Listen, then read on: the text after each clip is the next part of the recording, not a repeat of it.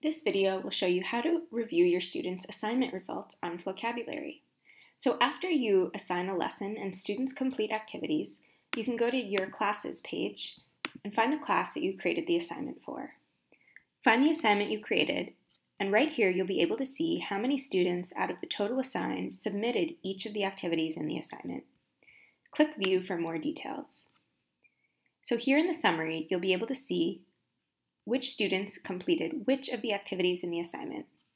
Our vocab game, read and respond, and quiz activities are all auto-graded, so you'll be able to see right here what students scored if they completed it.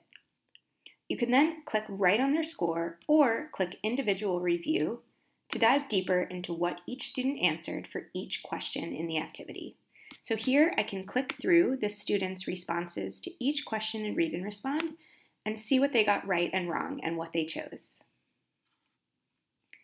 Back on the assignment summary, I can click this reassign icon to give students another chance if I'd like, and I can always access their previous attempts through the drop-down menu.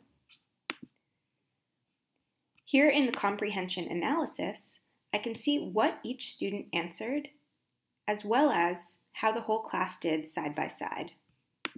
So if I go to the Comprehension Analysis for quiz here, I can see what each student answered to each question along with whether the answer was right or wrong, and this can help me identify common misconceptions and maybe areas where I want to reteach.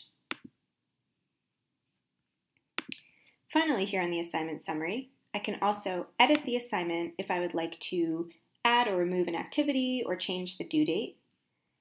And I can also export the scores to a CSV for easier input in my gradebook.